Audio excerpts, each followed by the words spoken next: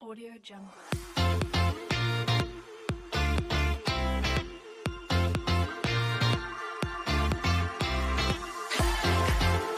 Audio Jungle. Audio Jungle.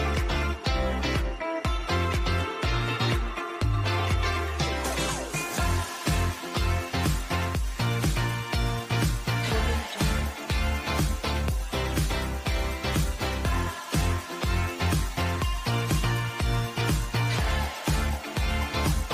Audio Jungle.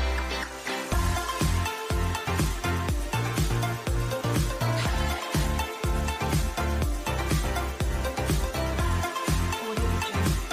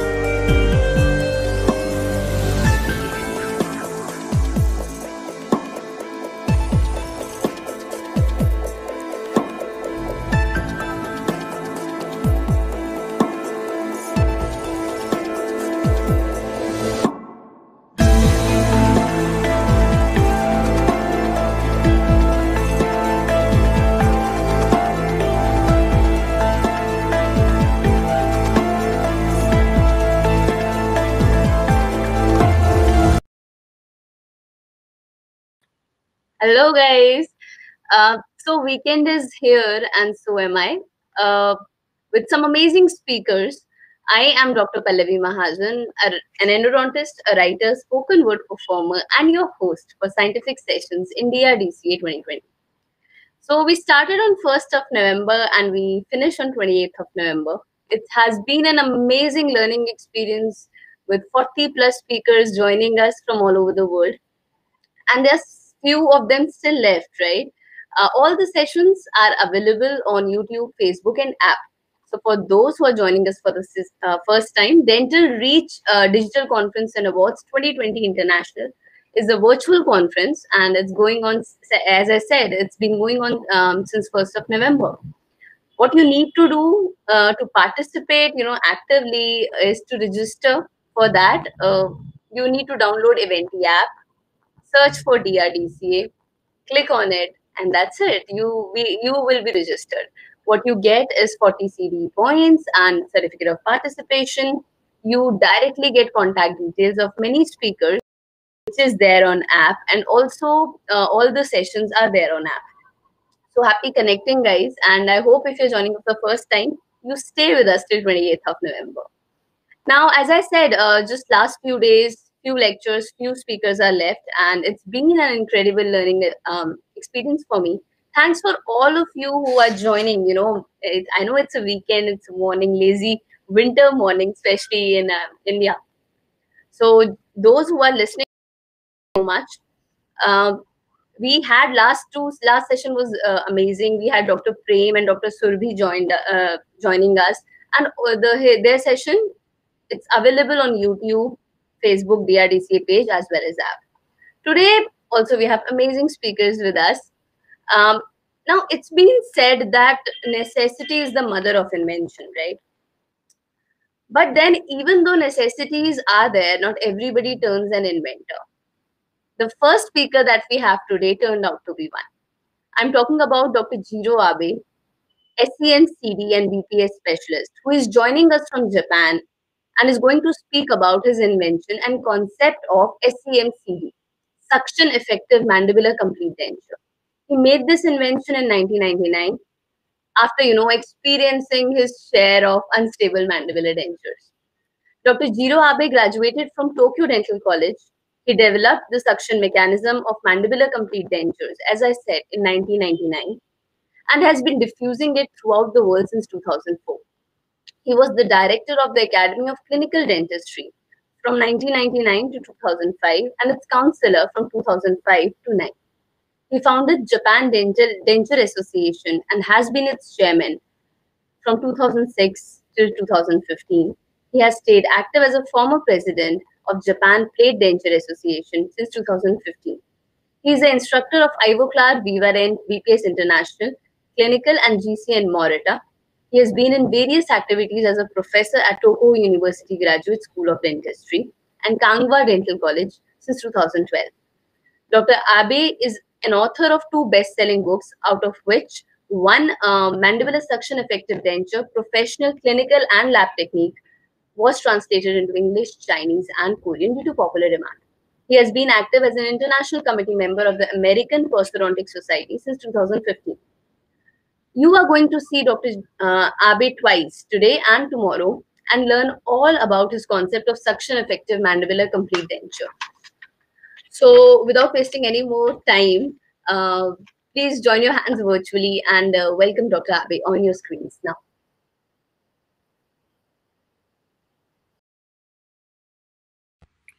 Dear colleagues, I'm Dr. Abe from Japan.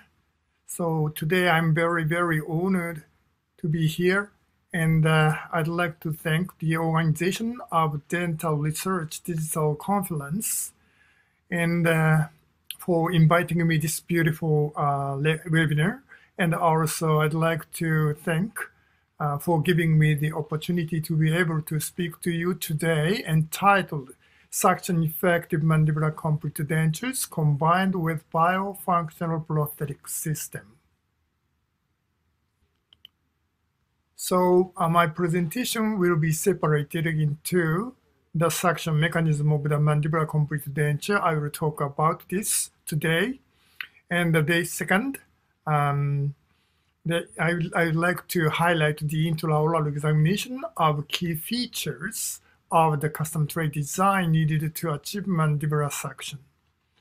After that, my pupil, Dr. Yamasaki, will report easy and difficult cases of SEMCD dentures. So I hope you will enjoy and you will find my presentation and Dr. Yamazaki's presentation to be informative. So from now on, I'd like to highlight the suction mechanism of the mandibular complete denture. Prosthetic management for edentulous patients has long been a major challenge for dentistry. This is my first question to you. What are the complaints patients have? My answer is crystal clear. The worst denture situation is the maxillary denture that drops down immediately. Oh my gosh. Dental hygienist is laughing. So, and this denture was fabricated by a young dentist. The second worst denture situation is mandibular denture that lifts up easily when the patients open their mouth.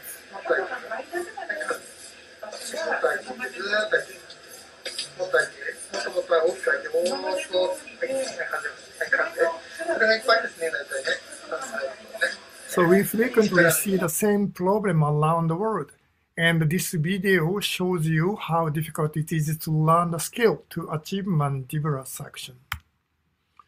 To overcome this problem, I developed suction concept, mechanism, and the technology in 1999. Unfortunately, Japanese publishing company were not associated with English book sale. So, first English book was published in 2012. Anyway, what is suction?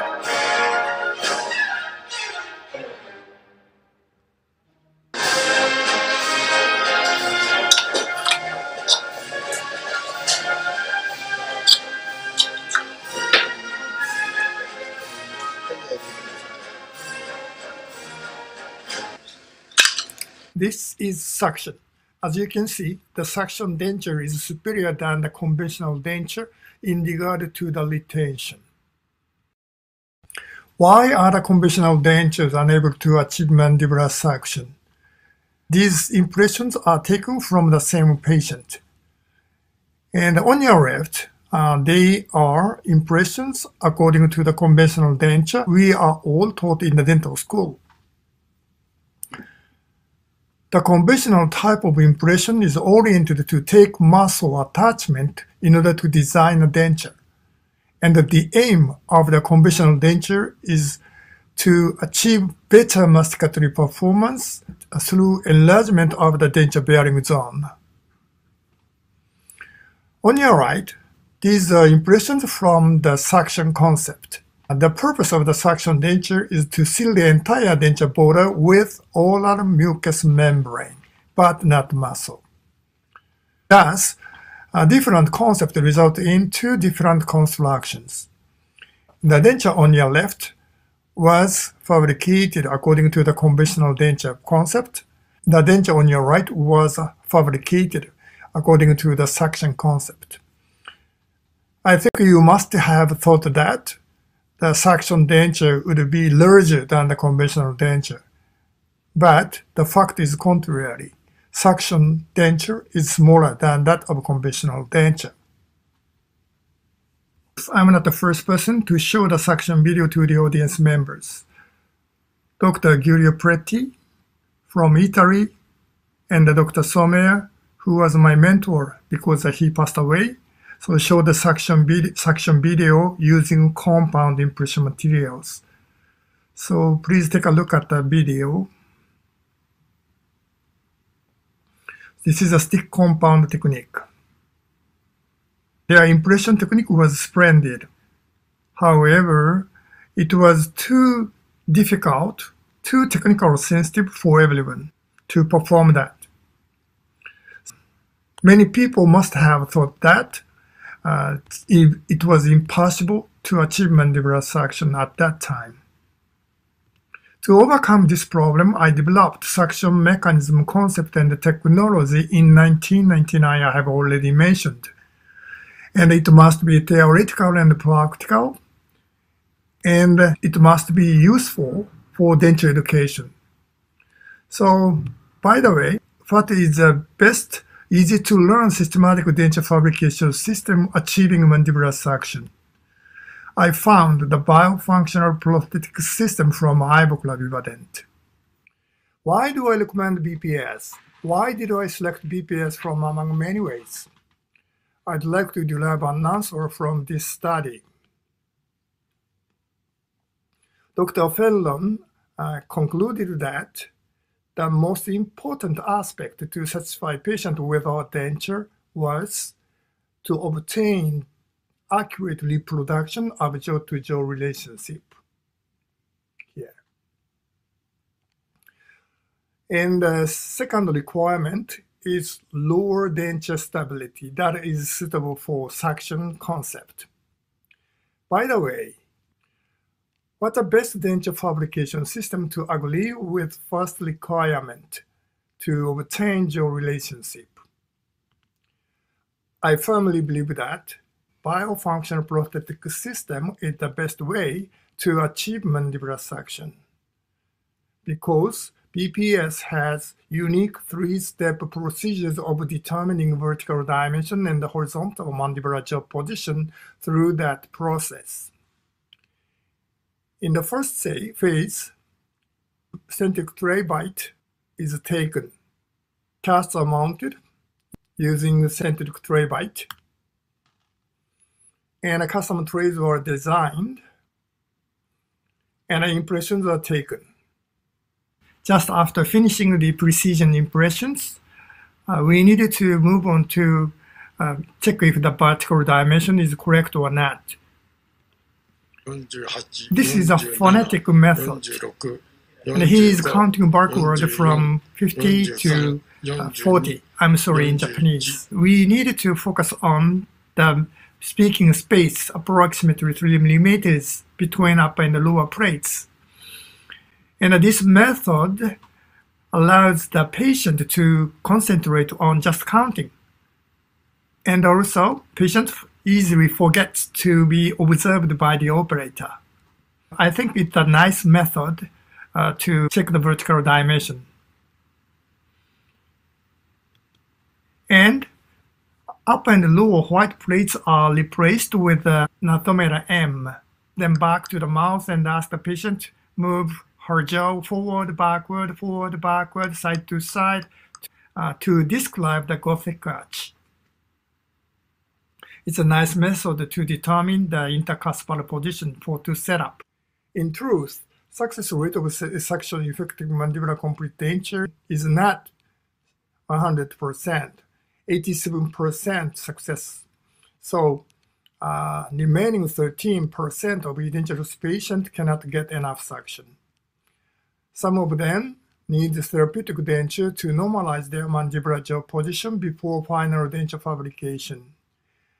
And some of them need implants to enhance their oral function. And I hesitantly recommend a commercially available denture adhesive to the patients with dementia or dry mouth.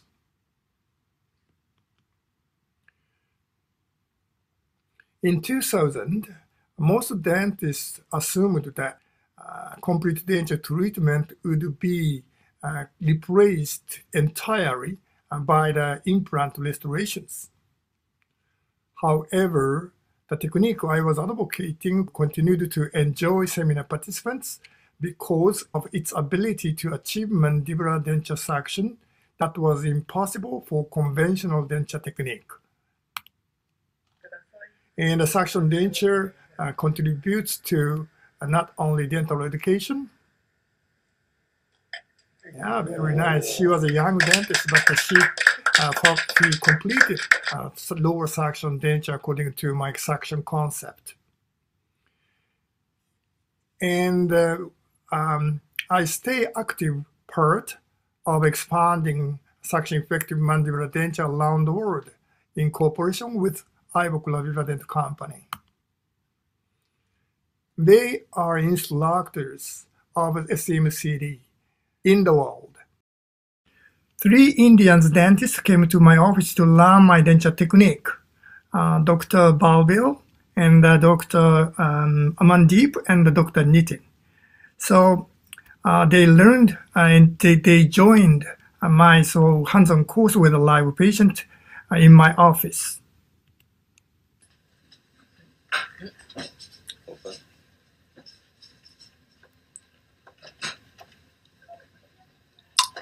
Oh, you're scared. Yeah, fantastic. I hope they will expand my denture technique in India present.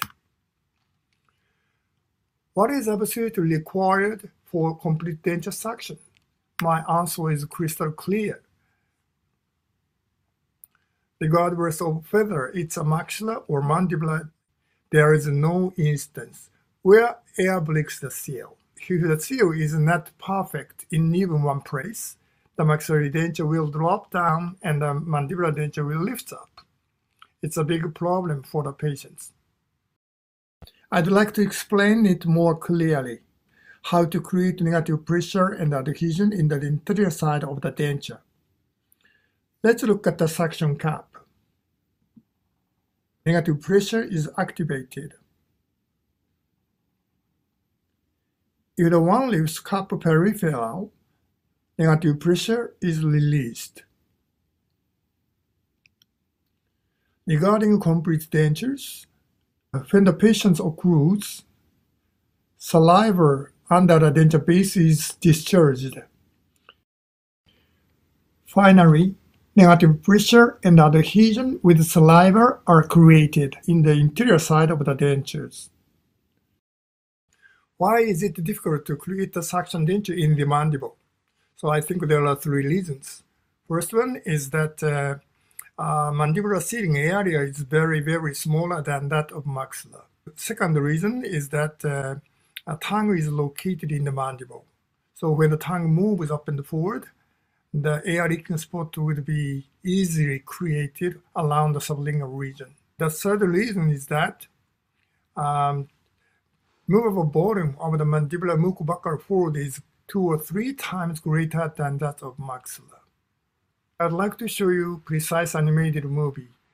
This animation is reproduction of X-ray TV images from Tokyo Dental College in 1975. Take a look at the yellow arrow. Lower mucobuccal fold is moving a lot rather than the maxillary one. So this is the reason mandibular denture impression is more difficult than the maxillary one. When knitting, the lower jaw, tongue, and cheek are delicately interacting in coordinated movement. This is my study on MRI. Red part is the vaccinator muscle, and yellow part is submucosal tissue that is thicker than the vaccinator muscle. So you have already found that the denture border completely comes in contact with oral mucous membrane but not muscle. I would like to emphasize that the main player of the denture seal is the oral mucous membrane but not muscle. But the main factor of oral function is the muscle. Please separate them. Okay, let's move on to the suction mechanism. I'd like to talk about the suction mechanism of the maxillary denture. And that is comprised of 2 different types of closure. I'd like to talk about the suction mechanism of the around the labial and buccal region, indicated by the blue arrows.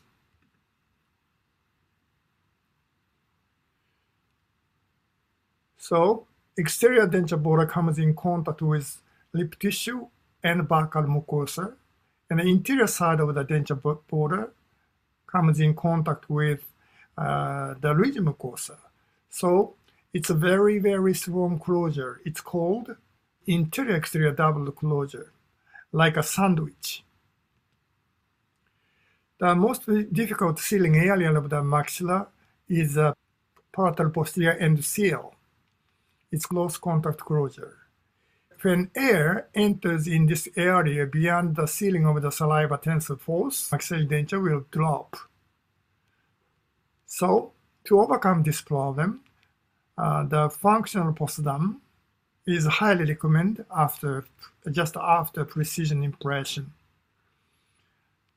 Functional postdom is not useful in all cases, especially in a case with maxillary flabby tissue like this. Even after final denture impression, when biting, the denture is up, shifting and forward like this. Then posterior end seal would break. To solve this problem, the monophase impression material is applied at the posterior end of the denture border to make the functional postdom.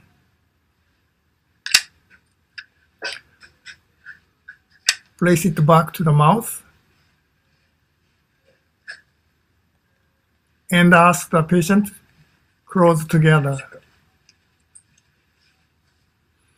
Of course, excess impression material should be wiped off to prevent the gag reflex. And be sure not to ask the patient, keep that biting. No, keep it still. Keep it gently. Okay?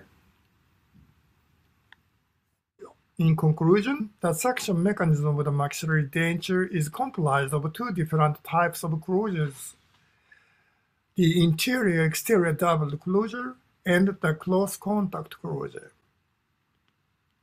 So let's move on to the suction mechanism of the mandibular complete denture. It's more complicated than the maxillary one because it's comprised of 4 different types of closures. So let's move on to the explanation of the suction mechanism around the labial and buccal region first. It's identical to the maxillary, labial, and buccal region. Exterior surface of the denture border comes in contact with lip support and the buccal mucosa, and the interior side of the denture border comes in contact with ridge mucosa. So it's interior exterior double closure. Very, very strong closure. When fabricating custom trays, the thickness should be given to the back of shelf region to enhance the denture bearing zone. And we sometimes encounter patients with shallow labial vestibule. The more thickness should be given to the labial part. So take a look at the photographs of actor and actress from Korea. They have a beautiful dent here at the mentalis part. So I firmly believe that more thickness make it possible to create such a nice, beautiful condition similar to this. I'd like to move on to the sealing of the lingual area. That is separated into the sealing around the sublingual region and sealing around the little malhard fossa region. So prior to the detailed explanation of the lingual sealing, I'd like to show you two difficult sealing areas first. In the tongue retracts, you can see the air leaking space, the area around the sublingual region, and the area of the little molar pad region. Please take a look at the line number 1 at the sublingual region. This is a closed section shown as line number 1. Please take a look at the middle slide. And as you can see, there is no space under the lingual denture base, and the thick denture base, lingual denture border, can be seen. So at the first sight, you notice that the lower residual ridge is inclined to the right, but please focus on the sublingual spongy tissue that is located behind the anterior ridge.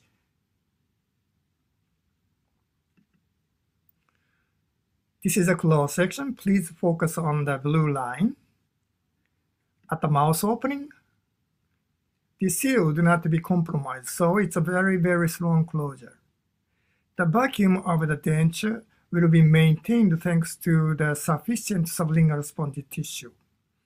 And it's no exaggeration to say that the degree of suction depends largely on the amount of sublingual spongy tissue. So as you can see, it shows us the perfect closure at the sublingual region because lingual denture border completely engaged with the sublingual spongy tissue. There is no space. In order to reinforce the interior-exterior double closure with the sublingual spongy tissue, the thickness should be provided to the lingual denture border, custom tray denture border, and also final denture as well. So that the strong enough suction will be maintained. Here, I'd like to show you the precision impression technique to achieve mandibular suction in straightforward case.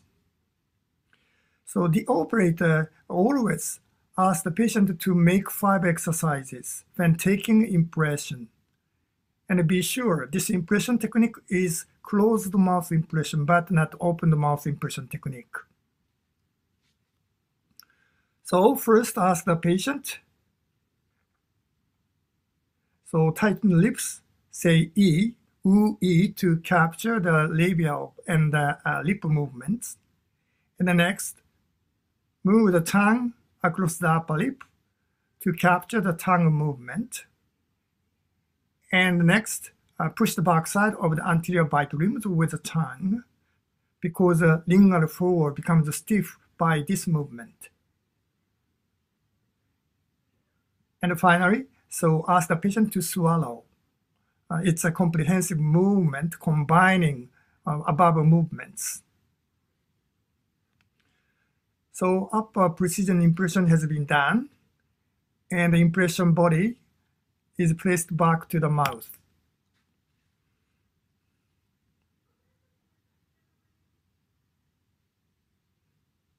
And the lower tray applied with light-bodied impression materials after border molding. and ask the patient to close together and confirm the correct position of the mandible. U, E, 2 movements.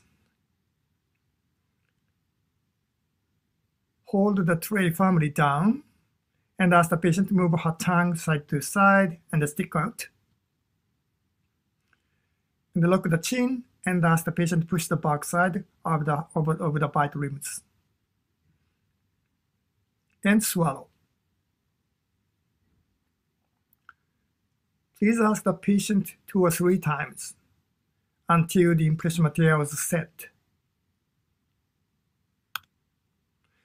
So this is a result of the impression. Very beautiful, no air bubbles. And as you can see, the thickness is provided to the sublingual region, and the very thinness of the denture border is provided to the little malahide fossa region. And to enhance the occlusal force, the thickness should be given to the buccal shelf region. So it's a perfect impression. However, we sometimes encounter a difficult patient without sublingual spongy tissue.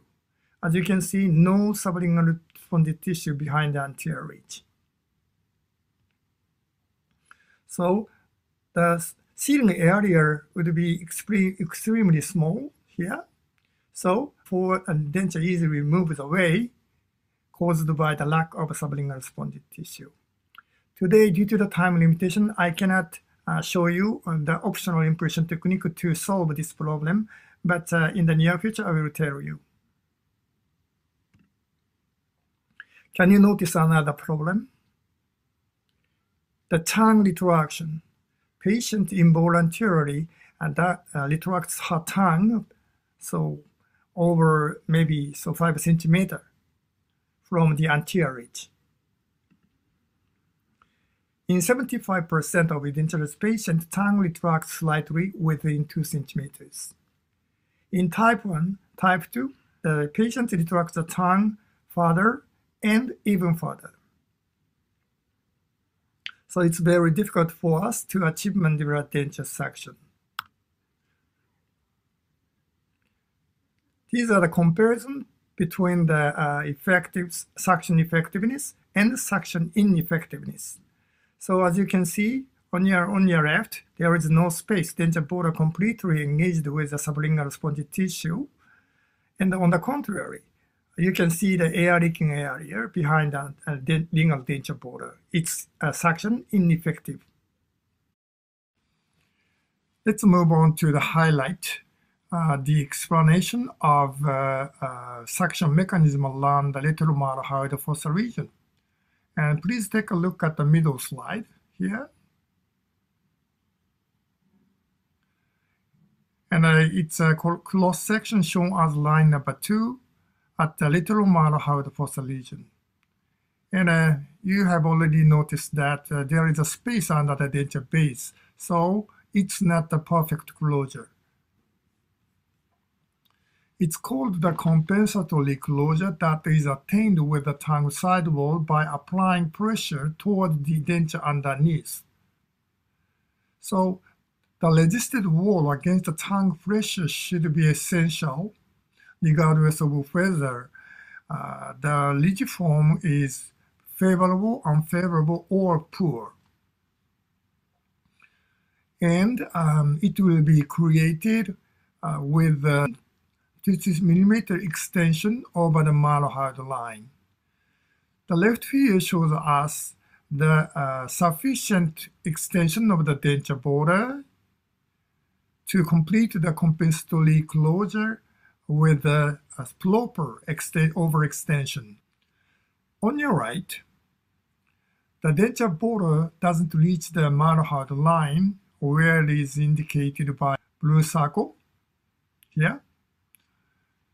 So the denture, it allows the denture easily shift away by the tongue pressure. So it's suction ineffective. To complete the compensatory closure at the lateral malahide fossa region, the thinness should be provided to the lingual denture border, and not only custom tray and final denture as well. By the way, there are two criticisms from anatomical field and physiologic field in regard to the overextension. Dr. Nagel reported that the extension over the malahide line interrupts the muscle activity. This report is published in 1958. It's a very, very old report. So, from the current of anatomical point of view, denture border can be extended over the malahide line inferiorly, even at the maximum contraction of the malahide muscle. So, and another opinion is from physiologic field. This space is created from the denture time, but not created after denture time. So, denture base shouldn't be extended over the malahide line. Yeah, this opinion is almost correct. So here, let me pose you a question. Do you cover the maxillary palate region with the denture base when fabricating upper denture?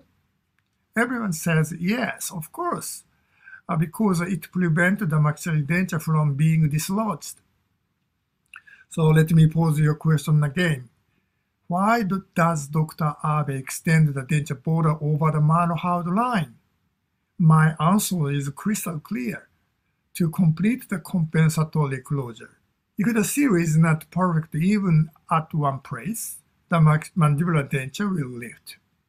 So, frankly speaking, it's called the necessary evil to complete the compensatory closure. In order to take static impression around the reticular pad region, I developed the frame cutback tray. And these are characteristics of frame cutback tray.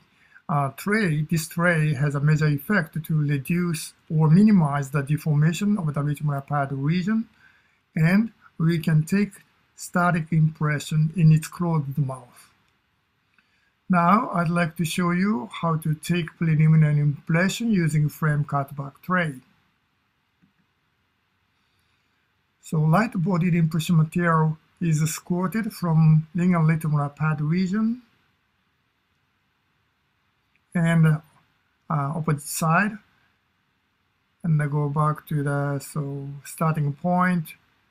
Be sure light-bodied impression material should be squirted continuously. And the next, frame cutback tray molded with heavy bodied impression material is inserted into the mouth. Apply pressure slightly and ask the patient to stick out the tongue. And please wait for 7 seconds. And change your finger position. Apply pressure slightly. Be sure not to rotate the tray down posteriorly, because the reticular pads would be isolated. And ask the patient to close her mouth. And finally, massage. This maneuver prevents accumulation of the excess impression materials within the cheeks. So this case is poor regiform, but a very beautiful reticular pad shape can be seen.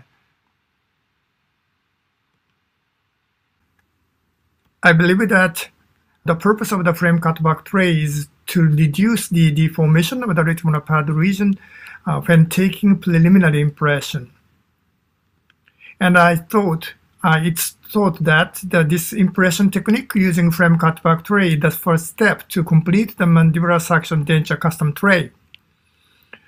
So it's very, very useful to take suction impression according to the closed mouth impression technique. Why should the reticular pads be taken with a closed mouth? You have already learned that reticular pads are easily deformable. And there are two different shapes between open mouth condition and closed mouth condition.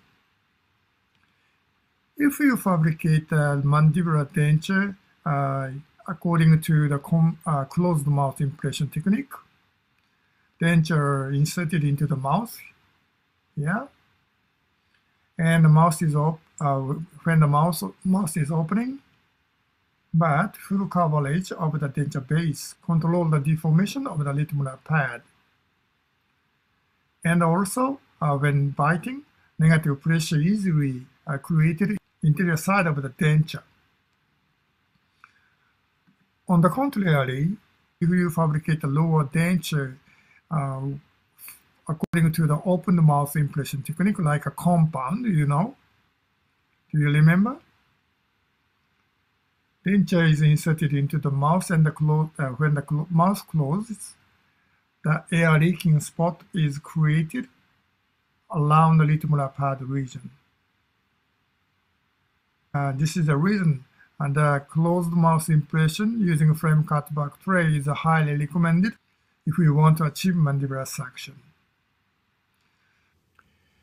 These are the comparison of two preliminary impression techniques. These are taken from the same patient, and the left impression was taken according to the conventional concept with pressure-loaded method using the stock tray. All of the submucosal tissue was completely stretched out so that students and the educators can easily find the muscle attachments on the impression or so on the preliminary plaster model. On your right, so they are impressions according to the suction concept using frame cutback tray. And the surface of the impression is wrinkled because it's a static impression without any pressure. So, and the originate impression materials were mixed with more water, contrary to the normal liquid powder ratio. So, the purpose of the suction denture is to take static impression around the litimular pad region. Be sure not to expand the litimular pad region. So take a look at the litimular pad on your left impression. So litimular pads are completely stretched out. It's not a natural shape of the litimular pad region. So this is the reason and the frame cutback tray is highly recommended for everyone if you want to achieve mandibular suction in the first step to fabricate lower suction effective complete denture. Let's move on to the final part to explain about the exterior closure of the denture base by close contact with the tongue side wall and the buccal mucosa on the litimular pad. It's called the BTC point, buccal mucosa, tongue side wall, and the contact point. How is the denture going to be sealed? Denture is inserted into the mouth, and the mouth is closing slowly, and the mouth has just closed. Then BTC point appears on the litimular pad region. So regardless of whether it's a healthy dentate people or dentureless people, BTC point appears when the mouth closes. So I firmly believe that BTC point is an essential physiologic feature for everyone. The duplicated denture is fabricated to observe the variation of the litimular pad region with endoscopic camera.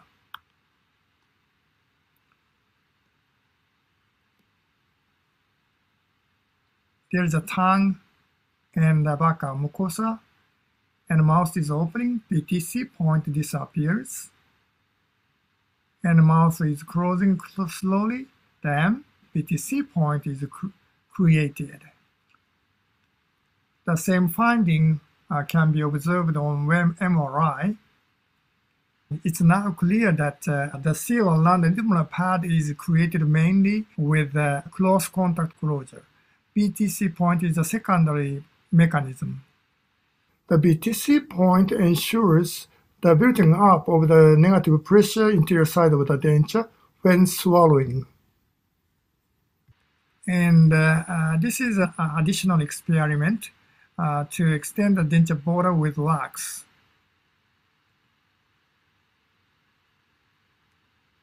Overextension of the denture border with wax interrupts the buccal mucosa covering on the reticular pad region. BTC point disappears. On the MRI, so space is created. So be careful. So the overextension of the denture border sometimes break the seal. Next additional experiment is denture border inferiorly with wax. So that a BTC point disappears on that case.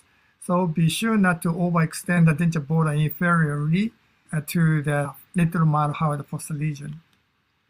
The tongue didn't lift up to form the BTC point.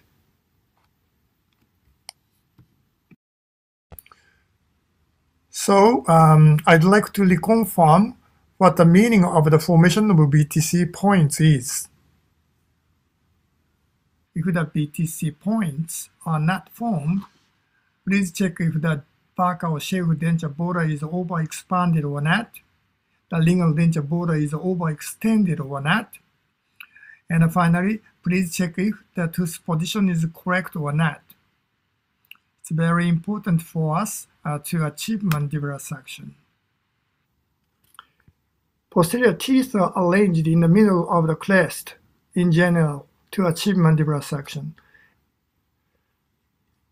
The pound line is also used for index for tooth setup.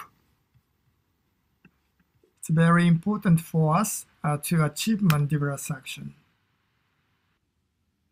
In order to acquire the beautiful and adequate BTC point, the reticular pads should be covered thinly, and full coverage is very important to achieve mandibular suction, so to complete the close contact closure. And concavity is created in the tongue root area, and the buccal shelf should be modeled in concavity here to form the BTC point easily. And finally, avoid the sinuous string. What is the sinuous string? Dr. Sommer, who is my mentor, discovered the sinuous string. So, as you can see, the sinuous string is located at the buccal base of reticular pad. The appearance rate of sinuous string is approximately 13% in average. However, when the operator pulls the buccal mucosa outward like this, so the appearance rate is going up to 40%. The sinuous string is considered to be able to see in a case with tendons between the vaccinator muscle and the superior pharyngeal constrictor muscle. And it's thought that the role of sinuous string is to pull the buccal mucosa inward, contributing the formation of BTC points. How do we manage the sinuous string clinically? The denture base forming on the reticular pad region differs greatly from patient to patient depending on the individual condition of sinuous string. There are three different types of sinuous string I will show you. In order not to interrupt the buccal mucosa to cover the reticular pad region completely, slight curvy, slight deeper, much deeper notch of the weak, moderate, strong sinuous string should be created respectively. Where are BTC points located? In general, BTC point is located 1/3 from the posterior end of the reticular pad region. So the BTC point is on the denture base, so it's suction effective. On your right, denture border doesn't reach the BTC point, so air space is created at the posterior end of the behind the little and behind the denture base, so it's suction ineffective. Measuring experiment to pull the suction denture base by the digital force gauge was conducted to study how much of the reticular pad region should be covered with the denture base to obtain sufficient suction action. Suction denture base is created and the operator pull it up to measure the negative pressure. And the denture border is trimmed off from posterior to anterior of the reticular pad region like this. Okay. This is the outcome of this study. 2/3 of reticular pad should be covered if you want to achieve mandibular suction.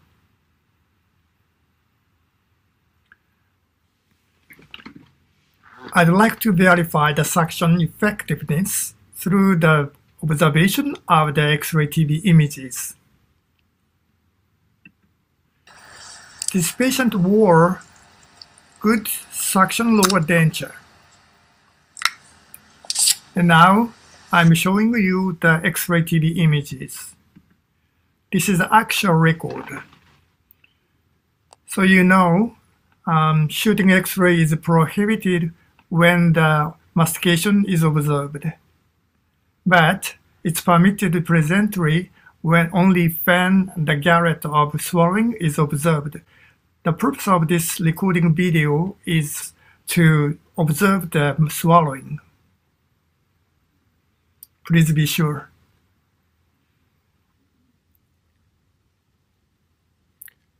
This is a frontal view. So you may notice that lower denture movement is tightly coordinated with lower jaw movement. And first, the unilateral balanced occlusion is established, and gradually move on to the bilateral balanced occlusion. And she is eating dumpling with volume and swallow. Next, I'd like to show you the lateral view.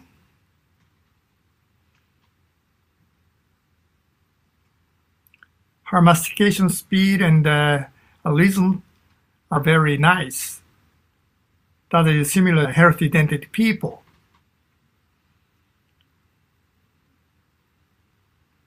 But she has one problem, aging problem, because she couldn't swallow food at once. She swallowed it with second.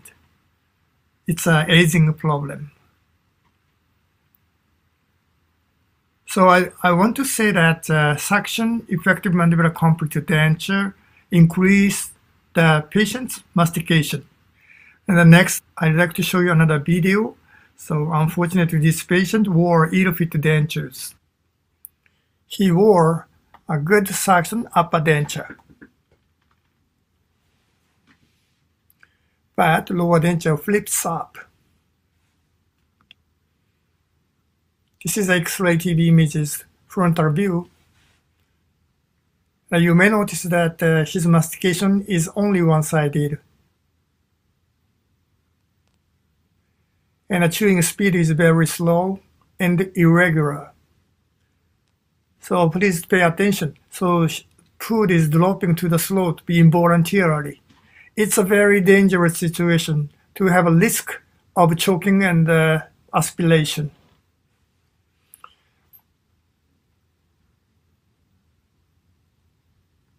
And next, this is a lateral view. And he is eating dumpling on his front teeth. It's very difficult for healthy dented people to do that. I cannot. So it's unusual.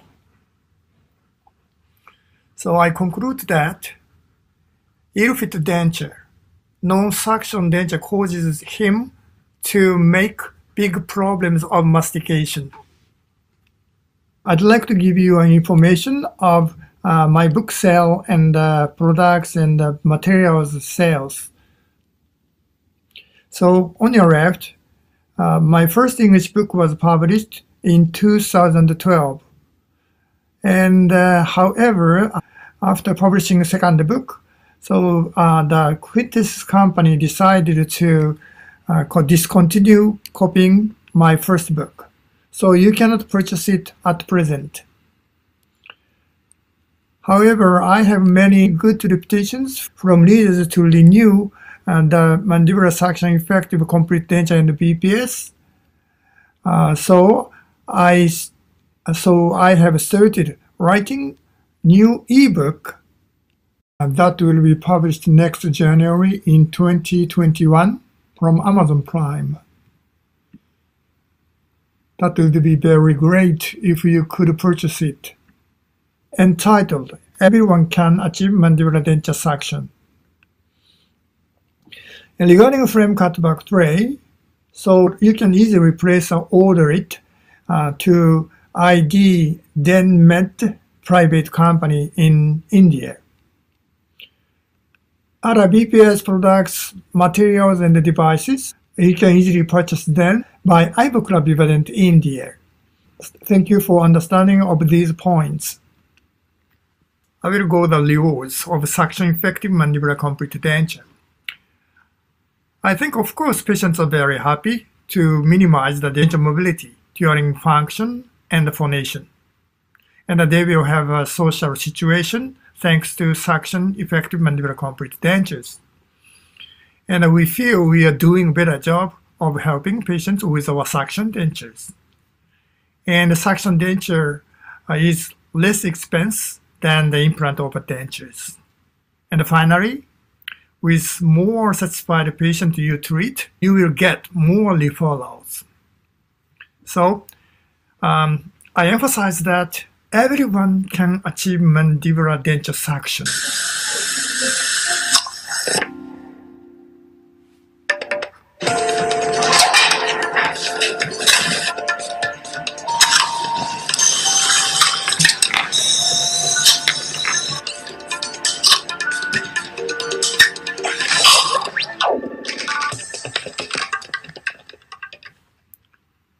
Thank you for attention.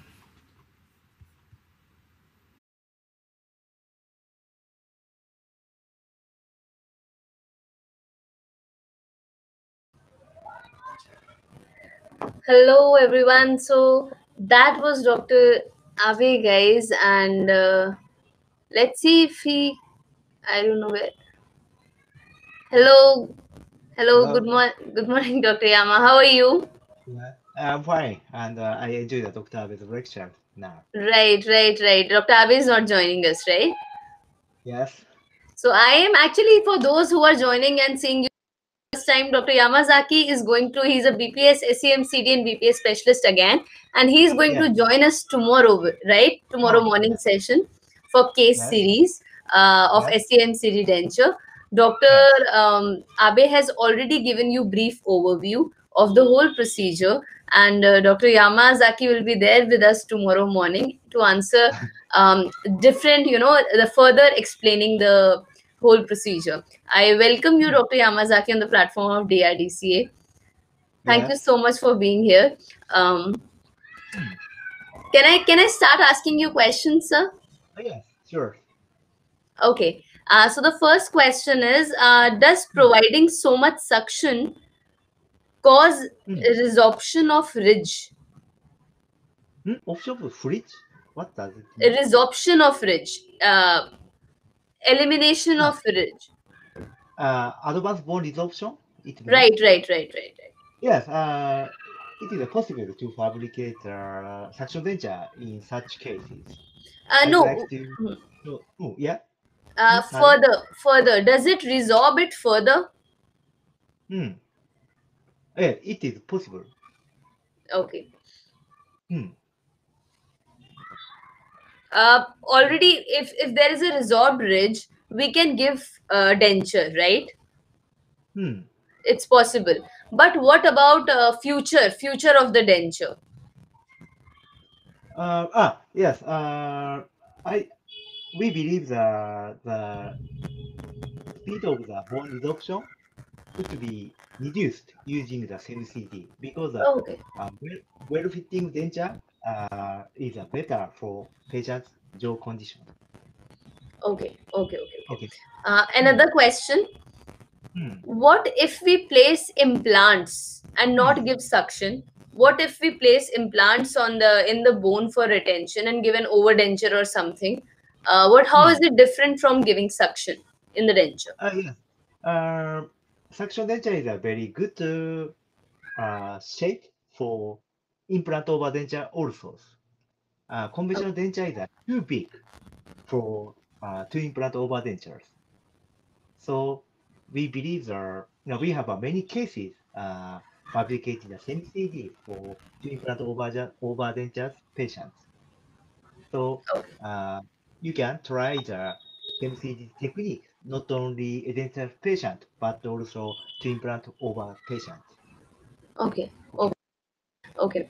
Another Hmm. question. What about the cleanliness? How to maintain clean the denture? This one, suction denture. Is there anything that we need to do? Cleaning Yeah. is yeah. We as educate the patient cleaning the with the special cleaning material for dentures. Okay. There's a Okay, that's special material. uh, just commercial materials. Denture, Okay. yeah, it Okay. is. Last question for the session, sir. What about adaptation of patients who shift from normal denture? A patient who is old and is wearing denture for a long time, a normal denture, if we tell him to shift to suctional denture, is it the transition is smooth, it's easy, it's comfortable for patients? How is it in your experience? Yes, it is very good questions. It is necessary to educate the patient. Uh, we need a training period for new denture. Even if the suction denture or another technique, patients need a training period. Many literature reported we need 1 month Okay. to adapt the new dentures. Okay. It is a safe way to Okay. educate. So we have to educate them by calling them to our practice, and every time we have to insert and teach them how to do it basically. Yes, it's Okay. true. And tomorrow, my presentation, I would like to talk about it. I'm looking forward to it. And I Yeah, think everybody is looking forward to your presentation now because we already know the concept, but it will be mm, wonderful to have you with us and present those cases. Thank you so much, yeah, Dr. Yamazaki, for coming and yeah. Thank answering you these very much. questions. Yeah, And I'll I'm see you looking tomorrow. forward to see you tomorrow. Yes, sir. Thank you so much. Have a nice day. Thank. So that was Dr. Yamazaki. Dr. Jiro Abe had to leave. There was some network problem. So I'm very glad that Dr. Join and answer your questions, guys. So there might be some other questions, especially after you hear this session once again. There will be a lot of questions. So come back tomorrow morning. There's another session with Dr. Jiro Abe and Dr. Yamazaki, and they are going to explain this technique further. Every new things take time to, we need time to absorb all those things. So yes, they'll see you tomorrow once again. Uh, for the second part of 2-day SEMCD with BPS webinar program. So that is what it is. Okay, guys. So the next session that we have today is a session I'm very keen to know about and learn about. Now imagine a patient walking into your clinic, grossly mutilated teeth in a bad condition. You know that root canal can be done for that patient, but you're not sure how to prosthodontically rehabilitate it, how to give crown to that patient, how to make that tooth function. Because if you're not able to provide crown, if you're not able to provide coronal coronal structure to that tooth, there's no point of having just that tooth. It will not be in function. So how to do that? I'm not going to explain any of that. Jacob, a prosthodontist joining us from India, to explain about management of grossly mutilated teeth. Education and maxillofacial prosthesis from UCLA. He's a professor, Department of Prosthodontics, Vedahi Institute of Dental Sciences, Bangalore. He is Chief Executive at Ora Care Dental Clinic, Bangalore. He is Key Opinion Leader for 3MSP, Country Representative to the European Prosthodontic Association.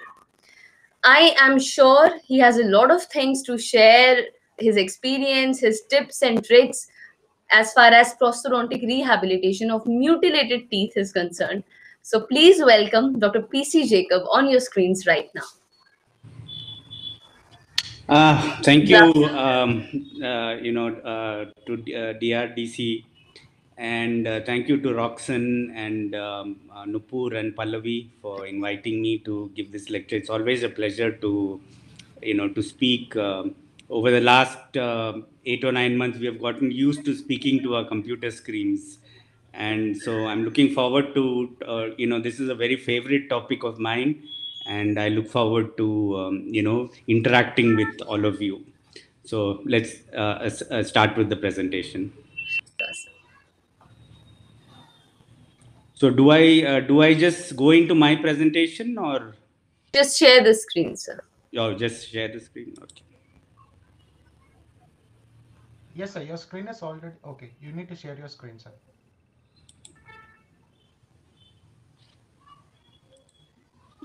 Okay.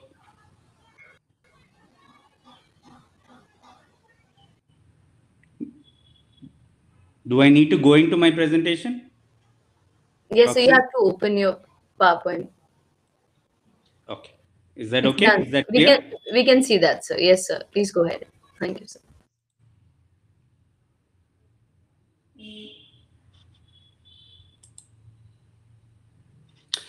Okay, so all of us who have practiced dentistry have come across grossly mutilated teeth. Of course, these are not grossly mutilated, but this is a young lady who had trauma, and we need to be able to take her from a situation like this to a situation like this where she gets back her normal dentition.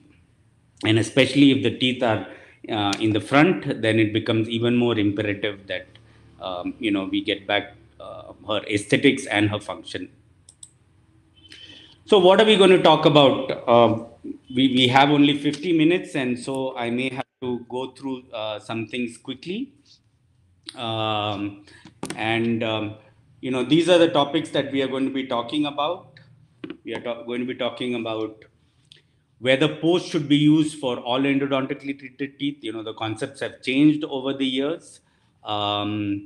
Whether these should be custom made or whether they should be prefabricated. What type of core material should be used, and where. Then, is coronal coverage required? That's a very important question. Do all root canal treated teeth require coronal coverage? And if they do require, then what type of coronal coverage? Of course, a lot of us are shifting more and more towards all ceramic restorations, and therefore, what are the types of all ceramic restorations and where should they be used? And how should we achieve predictable restoration? So, these are some of the topics that we are going to go through very, very quickly. So, the first question is, are endodontically treated teeth different? And so if you think about it, the classic studies like by Helfer in 1972 said that endodontically treated teeth are different. And why are they different?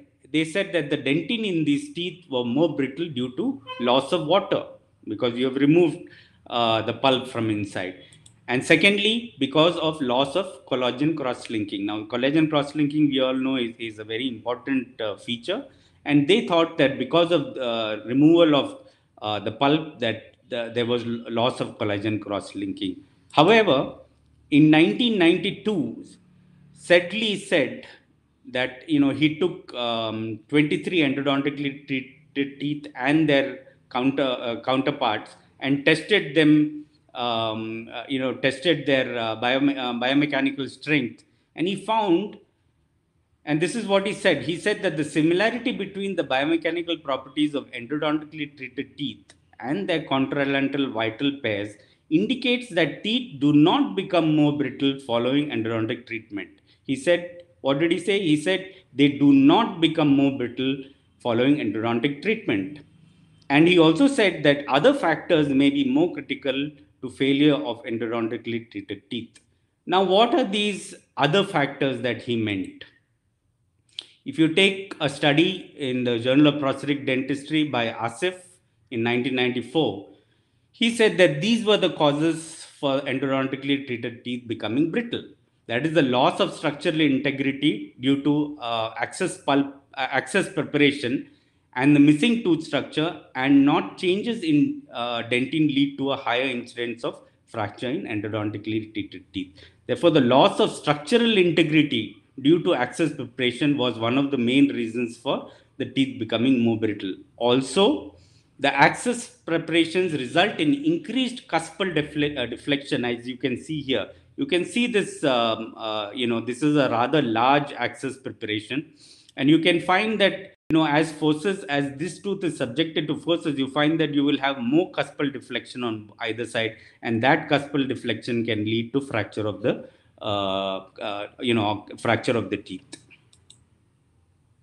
And he also said that the loss of protective feedback mechanism that is present when pulp is removed is also one of the reasons why you could have, you could have more chance of the endodontically treat fracturing.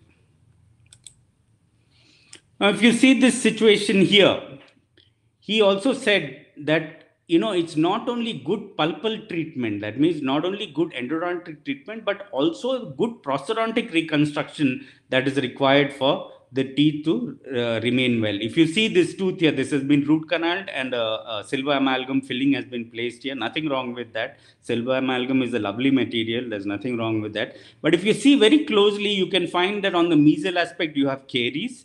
And the other problem is a large part of the margin is on the amalgam filling. Now, that's not really, very well suited. So we have gone in, we have removed the amalgam filling, we have removed all the caries, we have gone in and restored, the tooth with the composite, and also the margin is now not on the filling but on the tooth, and that is very important. As far as possible, margin of the crown should be on the tooth and not on the restoring material. And we have given the patient an all ceramic crown. This is a lithium disilicate all ceramic crown.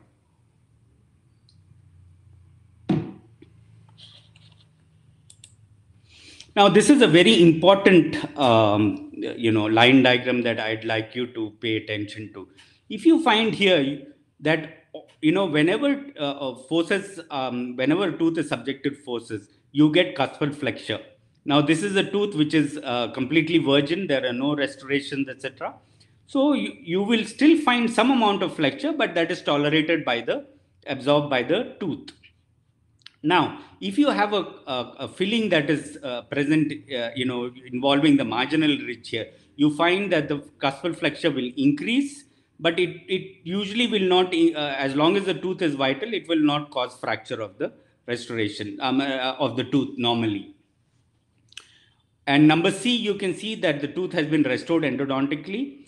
And if you see D, you find that a filling has been placed here. Now, in this situation, if a crown or an endo crown or some sort of, like he says, shoeing is not done, then there is a good possibility that a portion of a cusp, and normally the functional cusp, fractures out. So that is why it is very important, especially in posterior teeth, that some sort of cuspal coverage has to be done.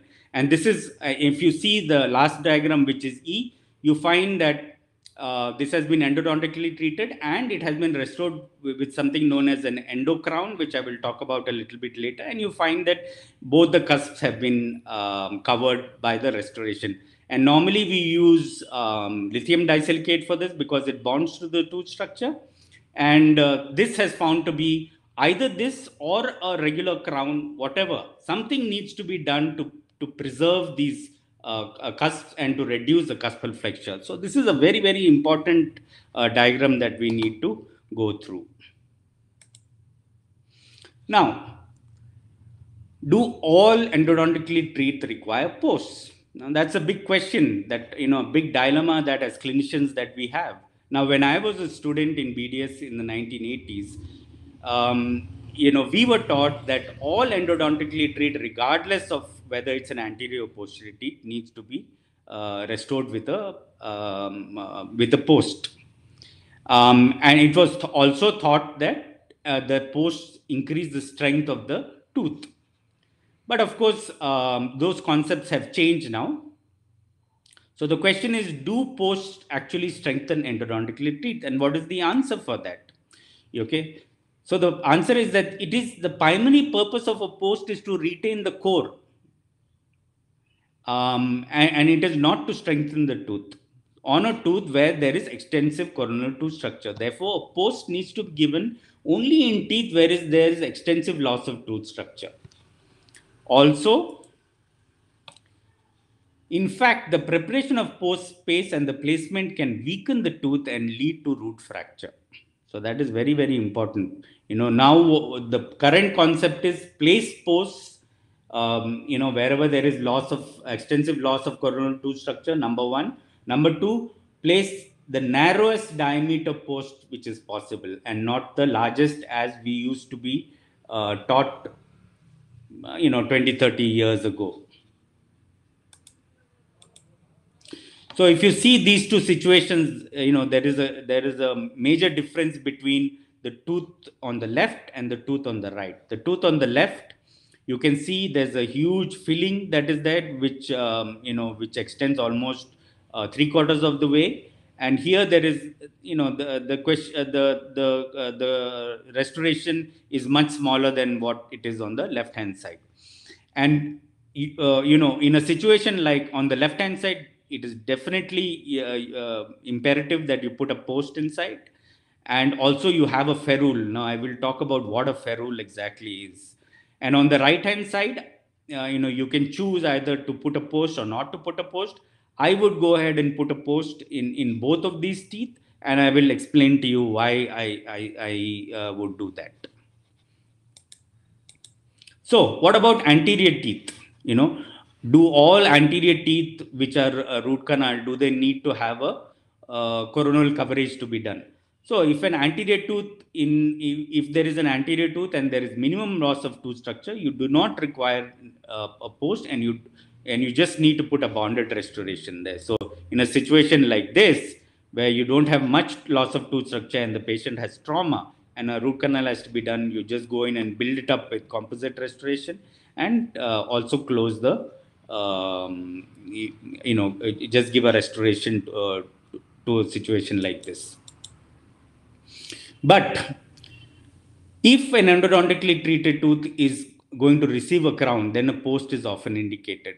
And the reason for that is that the anterior teeth must resist lateral and shearing forces, and the pulp chambers are just too small to provide adequate retention and resistance form without a post. And therefore, like I said in the previous slide, I would put posts in both the left and the right side teeth.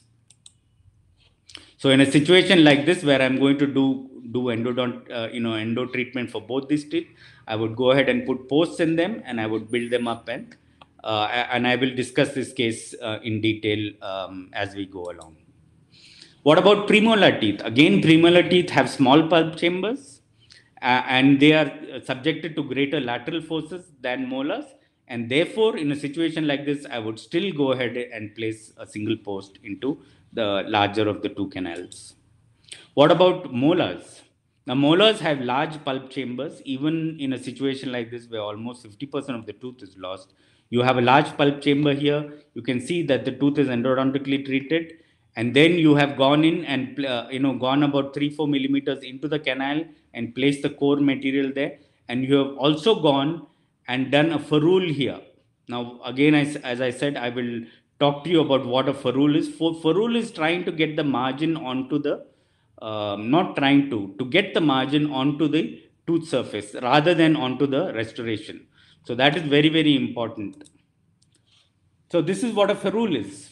So it is the minimum height of 1.5 to 2 millimeters of intact tooth structure above the crown margin. So you can see here, you can see this is the restoration. You have about 2 millimeters of tooth structure here, and the crown margin comes exactly on the tooth structure and not on the core material. If you have the margin on the core material, there is a possibility of fracture in that region. You can either do surgical crown lengthening or orthodontic extrusion if required in severely damaged teeth to expose additional tooth structure. In my clinic, most of the time, if we want to get a ferrule and we don't have one, then we go ahead and do osseous crown lengthening if required to improve the to increase the ferrule. And you can see here, this is a case with ferrule and this is a case without ferrule. You can see the margins, even on the lingual, you have about 2 millimeters of tooth structure, which is sufficient. And, you find that in a situation like this, where there is no ferrule and the margin is on the restoration, you find that there is a high chance of fracture of the tooth, of the root. In molars, if we are going to place posts, then we are going to place them in the largest canal. That in the mandibular molars, it's in the distal canal, and in the maxilla, we know that the palatal root is the largest, and therefore we will place a post in the palatal canal. What about posts? We have different types of posts. Most of the time, of course, we use fiber posts now, but there are different types of posts that we can use. You have two main types. You have the custom fabricated posts, and then you have the prefabricated posts. So this is a custom fabricated post made of metal, and these are prefabricated posts made of metal and glass ceramics. So custom fabricated posts, again, when I was a student, the state of the art was to do custom fabricated posts. But of course, now we have reduced the usage of that because it requires multiple appointments and temporization, and it requires lab fees. The only area where I would use a custom fabricated post now is if you have a misaligned tooth where the post must be angled in relation to the post. Where the core must be angled in relation to the post. Only in that case, I would probably go in for a custom post. Otherwise, I would go in for a prefabricated post. Of course, one of the main problems is contamination of the root canal system, because you need to temporize that and send it. And nowadays, normally as far as I know, what endodontists do is they finish the root canal, they put a definite restoration, and if a post is required, they also go in and do a post before they finalize it. So in that situation, you prevent contamination from happening. So that is a big problem with prefabricated posts. They can be either made of metal or zirconia or ceramic. And of course, if they're made of metal, they can definitely not be used under all ceramic restorations. However, they can be used under zirconia restorations because they are opaque. And they can, of course, cause root fracture. So this is a situation where a custom fabricated post was used. Here we have used fit check to see where it's binding, and it's very important that all the binding areas are removed, as the root can snap. And then you can see a nice ferrule, about 2 millimeters of ferrule all around. And this is the crown in position, and this has been in the patient for more than 8 to 10 years now. So these are excellent ways of doing it. It's just we don't do them very much anymore. This is another situation. You can see the patient has got a bridge they are actually joint crowns, which are, I would recommend that nobody ever do joint crowns. There is no justification. The justifications that I get from doctors is that they are trying to splint a weak tooth with a strong tooth. That is definitely not justified, and I'll show you the problems that occur with joint crowns. You can see here we have gone ahead and split these with a crown splitting burr. There are many metal cutting burrs that are available in the market. I then use Christensen crown remover to remove these pieces off. And you can see here, after the amount of decay that was there under the canine, and then we had to go ahead and crown lengthen the tooth, and then make a custom fabricated post. I use a matchstick like this to take an impression, and then get your get the post fabricated, and this is a zirconia layered with ceramic restoration. I don't like to do these very much because of the delamination that can happen between the zirconia and the ceramic. And this is the final processes that is there in the patient's mouth. What about prefabricated? You have different materials. You have either stainless steel, titanium, gold plated, brass, ceramic. So many different materials are there. Of course, titanium I would not use because it's very important that when we place a post inside, we also see to it that there is a chance of retrievement of those in case of retreatment. So that is very, very important situation. When I started my practice in late 1990s, we were using a lot of these stainless steel and brass posts. Of course, we don't use them anymore, and we had the problem of corrosion with these, and therefore I would not recommend that anybody use these posts anymore. There are much better materials available in the market now. Of course, you have ceramic and zirconia posts. They are more aesthetic. They are weaker than metal, so you need to put a thicker post inside. And if you want to put a thicker post inside, then you're weakening the root structure, and there is a higher chance of fracture of these teeth. Also, it is next to impossible to retrieve these, and therefore, if you have any problem with the endo treatment, then most probably it will require extraction of the tooth, or in some cases maybe you can do some surgical endodontic correction if possible. Then of course fiber posts have revolutionized the market. We use glass fiber posts now. I'm just showing you an example of 3M fiber posts. There are many companies who manufacture these posts, and they're all good. What are the advantages of these fiber posts over metal? Of course, they are more aesthetic. Then, of course, because of resin cements, they bond with the dentin to form a monoblock. Okay, at least for some period of time, they adhere to it and form a monoblock. The bonding will minimize the wedging effect. None of the metal posts that we have bond with the tooth. They are just cemented in position, so there's a higher chance of wedging with those.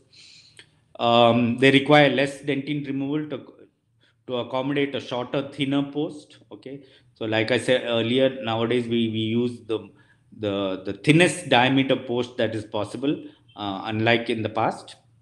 Of course, they do not cause any metal allergies or corrode, and they are said to be easier to remove.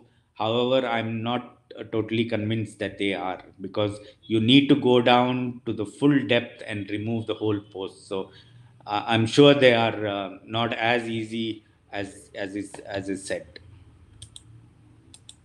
What about post designs? Basically, you have tapered posts or you have parallel posts, like you can see here. These are the parallel posts, and these are the tapered posts that are there.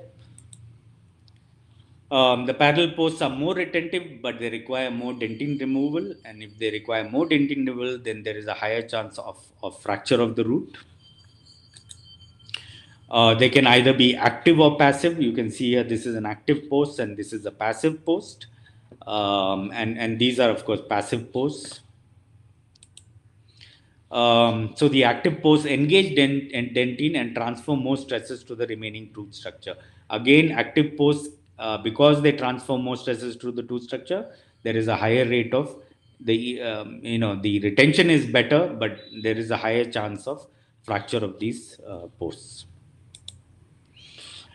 Now you can see here parallel sided metal posts. They are more retentive. They have no wedging effect, okay, because they are not tapered. But in tapered roots, they may not fit coronally here, and so there is a higher chance of fracture in this region. They may weaken the tooth apically. As you can see, the amount of tooth structure remaining is much less, and you can have root fracture in in the apical region as well. So the failure is often catastrophic. You find that you will have the tooth will crack or tooth will split. What about the tapered posts? They fit much better. Okay. There's less risk of apical fracture. There's less risk of post fracture, and root may fracture due to the wedge effect, but it is much less than when you use a parallel sized post. And normally failures are decementation, so there is less problem with the tooth fracturing with these posts than it is with a. So it is always better to use a tapered post rather than a parallel sided post.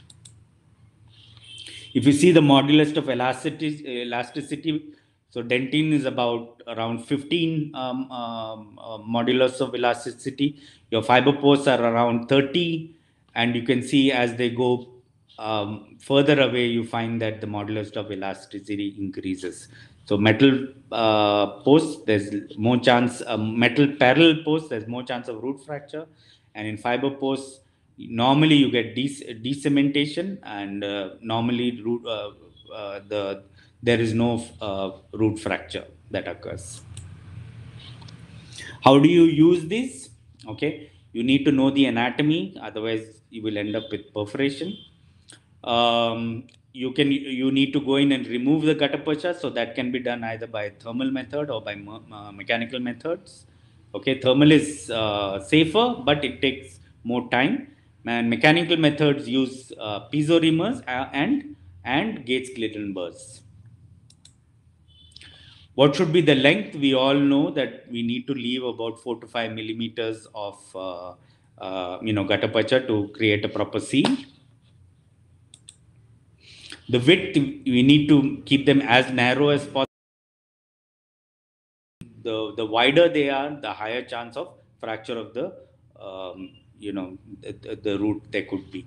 So here you can see in one case, you can see that there is a crack here because of the wide post that is placed. Of course, I'm not going to go into this in detail. We know post cementation. In the first two, we very rarely use now. RMGI is used for if you're cementing a metal post, we could use an RMGI cement. And resin cements, of course, are the standard of care now. We use them for all our glass fiber posts. So I'm not going into the detail of these. Of course, these are technique sensitive, and all the contamination, if the surface of the root is contaminated, these will not bond, and therefore it is very, very imperative to keep them clean. And of course, when you're bonding to fiber, you can either use a total etch technique or you can use a self-etch technique. Usually when you're bonding, you're using the self-etch technique. And most of the cements now contain both the etchant and the bonding. And so, or you can use the single bond, you can use any of these 8th generation bonding where everything is in a single bottle. You select the post depending on these. You select it according to the length, width, the angulation, and the curvature. Okay. So, like we said, it should be as long into the root as it is above it, at least as long. It should be between half and 2/3 into the total root length. It should remain in the straight part. If we try to go into the curved part, we are going to perforate, and that will lead to a lot of other problems. And it should conform to the size and shape of the root.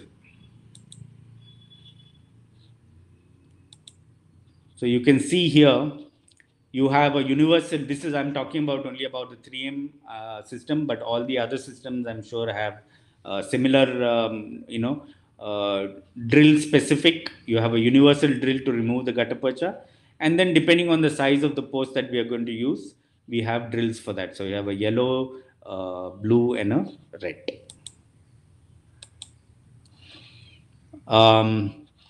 all of these need the post area needs to be cleaned. Okay, now you need to remove all the debris from the canal. This is the technique that I use. We remove all the debris from the canal, all the gatapacha and whatever there is inside. I clean with EDTA, scrub it with EDTA, rinse out with saline, dry the canal with paper moins and not desiccate it, and coat the post with silane. That is, you can use ceramic primer or any other silane that is available. You mix the U200. This is 3M U200. Use the spreader to load material into the canal. You coat the post and place it into the canal. Rotate the post, hold firmly in place, and right cure. So I will just show you one case on how I have gone ahead and done it. This is a patient who came to me. I think it was about 8 or 10 years after the crown was placed. I had not placed a post in this situation. So now I recommend that for all endodontically treated teeth, especially in the anterior, please place a post before you go ahead. So we go ahead and prepare the canal. We use the drill and then clean it with alcohol and then salinate the post. Mix the U200 and then go ahead with a lentillo spiral. Just coat the canal completely, coat the post, and then place the post into the canal. Most of these posts allow light transmission, and if it doesn't cure with that, they are all dual cure cements. So they will cure automatically, and then build up the core portion. So this is after the area is built up completely. This is very important. You need to clean out all the debris that is there inside. I have a chair side sandblaster. It's very important to have a good sandblaster, small sandblaster with you. Sandblast the area. This is very, very important. You need to use pumice and just pumice and water. Clean all the smear layer and everything off the tooth. Load the cement into the crown. Place it on the tooth, tack cure for 2 seconds, remove all the excess out, and then allow it to cure for 5 minutes. So that's how we go ahead and we, re-cement. So this is a case which I'm going to just show you. It's a video of how this is done. It's not my video, but these are just the different steps. So you can see here. Oh, sorry.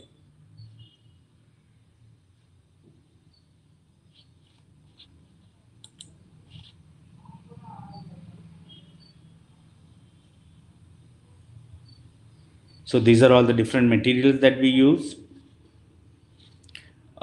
This is a bulk fill material for, I will explain as the video runs. You remove the temporary crown after root canal. Temporary crown is made and kept.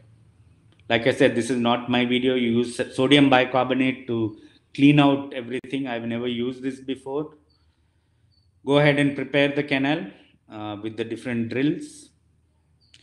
The access cavity in this is too big. I would definitely not advise such a large access cavity to be made. Use a universal drill to remove the gatapacha.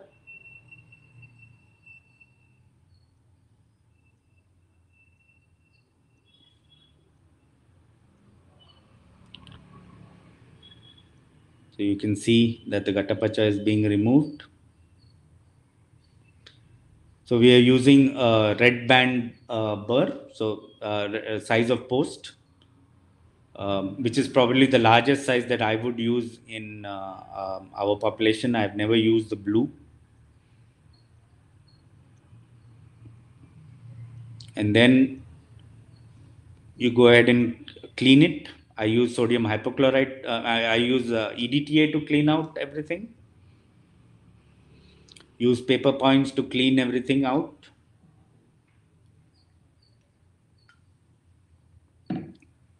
Check the size of the post and cut it according to size. Clean it with alcohol. I also apply some, and then you dry the post.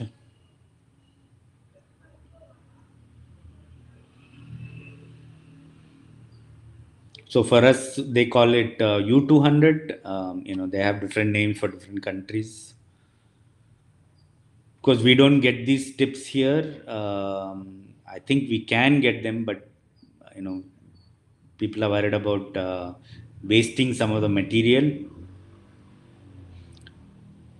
So we do our jugaad of doing it with a lentulo. Place the post in, cure it,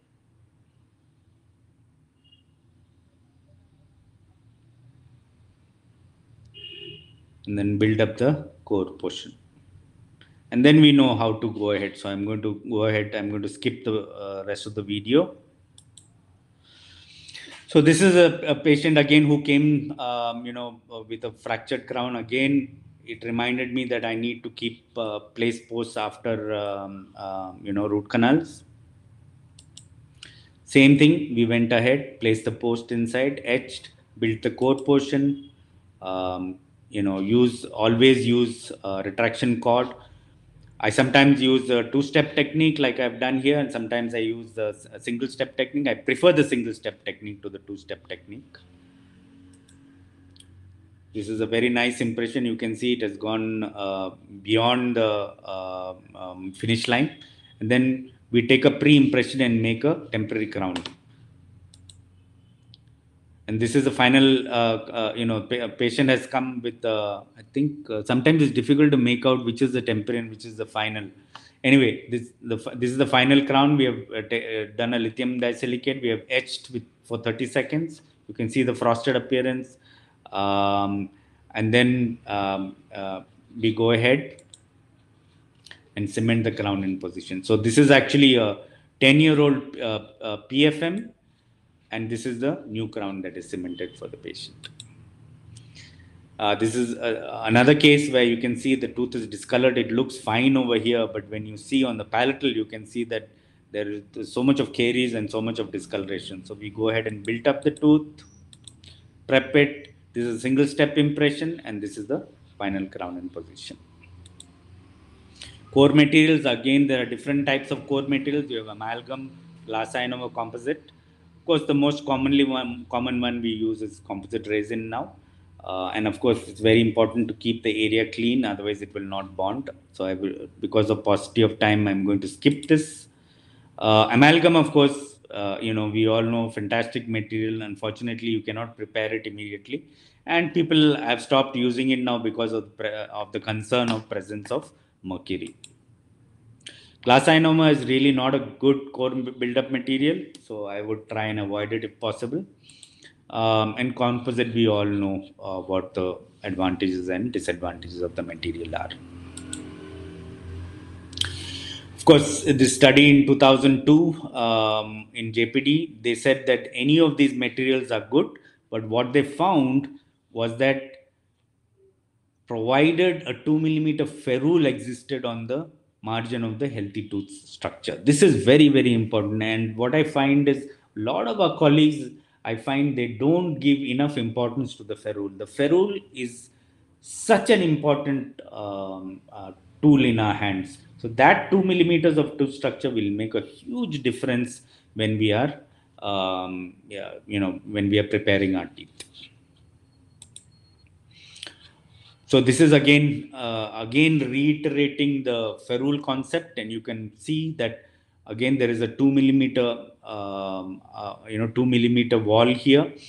The other thing I would say is, even though we have all these resin cements and all of that, the basic concepts that that we have learned in tooth preparation are still as important as they were early on, and to try and make these as parallel as possible. So to get them at least 6 degrees, at a maximum 6 degrees on either side, and not taper them so much. This taper is just a bit too much.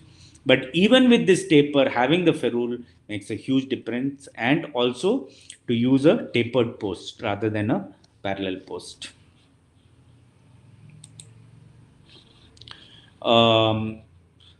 So what would we like to do? Minimum loss of tooth structure. If you are going to root canal tooth, just do a composite resin. If you have aesthetic requirements, you can do either bleaching or composite resin or a ceramic veneer. If there is moderate, then do a post and a composite restoration. If it is severe, then go ahead and do a post core and a crown. We know here. So if there's a minimal loss of tooth structure, we can just use composite and restore. If it is more than that, this is not a case of, in an endodontically treated person, but you can see here that, if the aesthetic requirement is more, then we can always go in and do very beautiful, lithium disilicate laminates. Metal ceramic crowns, of course, their use has come down now. I myself in the anterior region almost never do metal ceramic restorations, because the amount of tooth preparation is much more there, and also the aesthetics is much better when you talk about all ceramic restorations. So all ceramic restorations also, I prefer up to the premolar, I prefer to do a lithium disilicate, and the posteriors, I somehow feel that I'm happy doing porcelain fused to metal rather than doing zirconia. Unless the patient is extremely keen on doing that, I normally, if given a choice, I would just do porcelain fused to metal restorations. So this is the case that I was talking. This was the first case that I had shown you. You can see here, a patient came with these fractured teeth. We just built them up for her on the first day. Because I don't do root canals, I had to refer them to my endodontist. We went ahead and did endo for both the teeth, built them up with post and cores, did the preparation. This is a single step impression, which I normally use. The temporization is done using bisacral material. There are all companies have bisacral materials. These are the final crowns, and this is how we check to see that the fit. These are sinter diamond burrs, and these are polishers, diamond impregnated polishers, and then we use diamond polishing paste to smoothen out everything. Etch the crown. Use ceramic primers, again pumice, clean everything up. Do your tack cure, clean out all the cement, and then allow it to set for 5 minutes. So this is immediately after cementation. You can see how nice they look. This is actually a week after cementation, and this papilla will fill in. And this is a patient after about 8 years. You can see here, I mean, this is a photograph that she took a selfie and sent it to me, because at that time it was, our clinics were not open. So this is another situation. You can see the gingiva is inflamed here. We had to go in and do some osseous crown lengthening, and then give her temporaries, wait for a month. Of course, the reason for the inflammation is that we had compromised on the biologic width of the patient. So that has to be restored. Again, final crowns, zirconia. Because they were metal posts here, I had to do zirconia with lead porcelain on it. At that time, we were using these Unisem capsules. They were U100 capsules. So you can see here, after about a month, you can see that the papilla is completely closed. And this is a patient with the finished restoration. Of course, how do we choose, what we need to do? So in the posteriors, if the marginal ridges are lost, if you need cuspal protection, these are the options that you have. You have onlays, you have crowns, and you have endo crowns. So your onlays can be either composite or all ceramic. It conserves more tooth structure. So we can use onlays. They are contraindicated if you are using the abutment for an FPD. Of course, I prefer to use lithium disilicate wherever I can.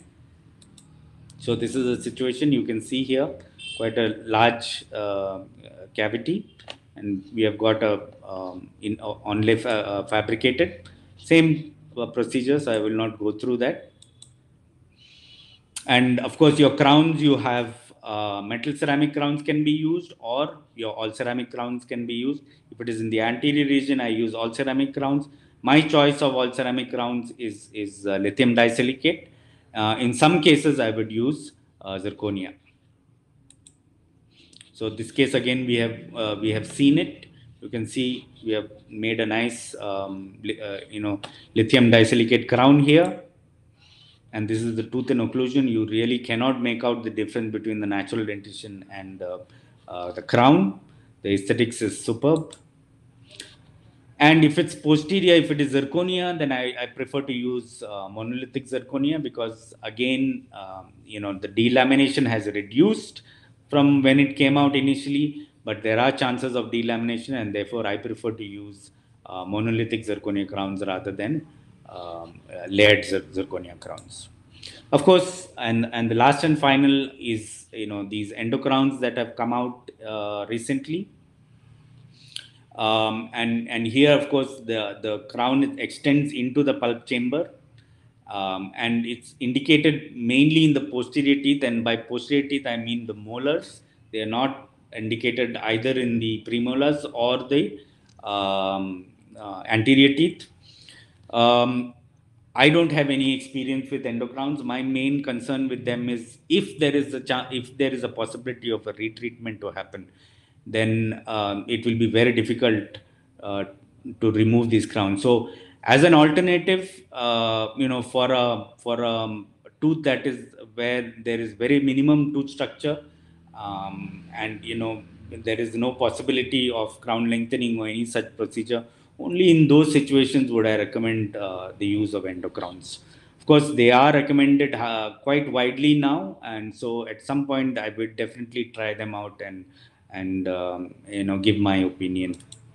So you can see here that there isn't much tooth structure left, so it's extended into the tooth structure, and these of course can be fabricated only with lithium disilicate, because you need to bond it to the tooth structure, and they need to be bonded well, or they will not stay. So, what is the best current approach for restoring endodontically treated teeth? Okay, so number one, you minimize tissue sacrifice, especially in the cervical area, so that a ferrule effect can be created. Very important. You need a ferrule. You need to be well versed with adhesive procedures. Try to use crowns where adhesion is possible, and use post and core materials where the physical properties are close to that of the natural dentition, because of the limitations of adhesive procedures. So, wherever possible, try to use a fiber post. So, finally, unless the majority of natural tooth substance remains after endodontic treatment, it is safer to provide some kind of cuspal coverage in the final coronal restoration, since most teeth that require endodontic treatment usually are damaged severely as a result of caries, fracture, or both. So, wherever possible, try to give a cuspal coverage, especially in the posterior teeth. In conclusion, avoid contamination, and therefore try to avoid doing the custom posts wherever possible. Provide cuspal coverage for posterior teeth. Preserve radicular and coronal tooth structure as much as possible. Use posts with adequate strength in thin diameters. Use them as thin as possible and as long as possible, maintaining 4 to 5 millimeters of gatapacha at the apex. Provide adequate post length for retention. Maximize resistance form, include an adequate ferrule. Please keep in mind about the ferrule. It is a very, very important concept, and it will really help you. And use posts that are retrievable. So I thank you very much for your kind attention, and if there are any questions, I'm very happy to answer them. Thank you. Thank you so much, sir. It was a much needed presentation, I must say. Lots of doubts, my doubts, and I think most of the listeners who are having doubts, many of them would have been, sorted. So thank you so much for this presentation.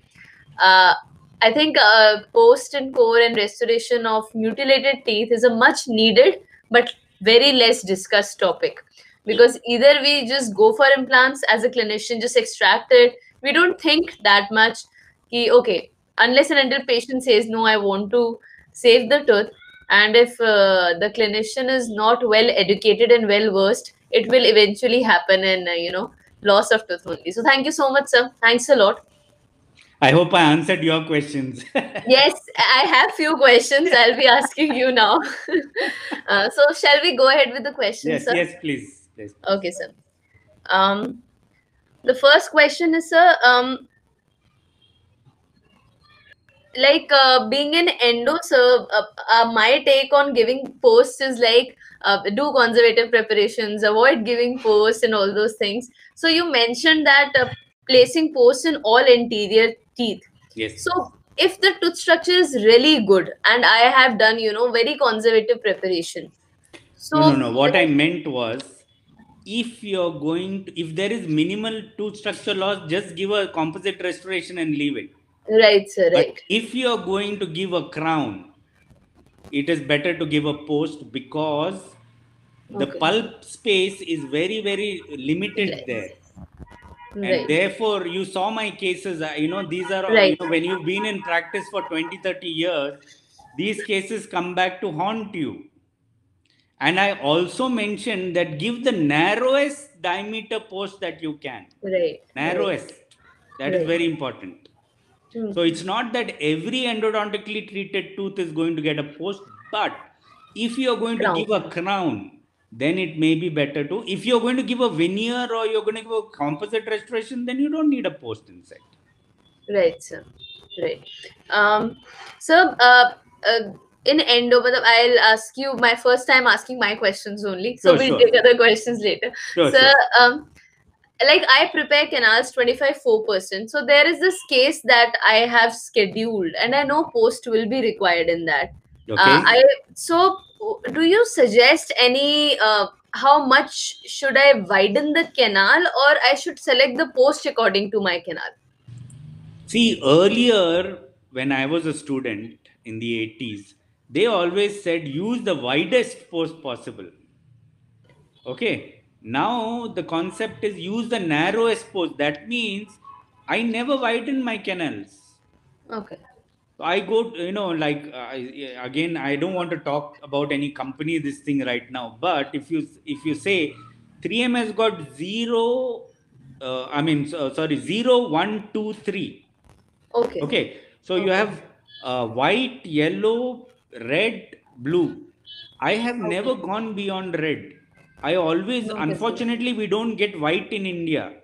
Oh, Okay. we do get white. We do get. So normally I will use only yellow.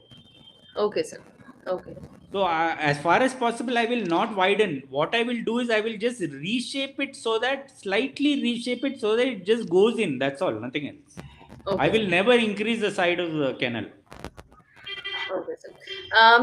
So one a question is for posterior teeth. What is your take on placing the post in more than one canal? Normally, we place in the wider canal, right? Correct. But if we need more retention. So placing two posts in one tooth, does that help? See, in molars, only in less than 10% of the cases I would even consider placing a post.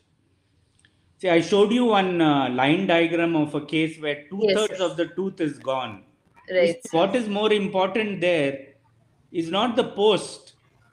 What is more important is you have enough pulpal chamber there to place your core material. You need to go 2 to 3 millimeters into your canal.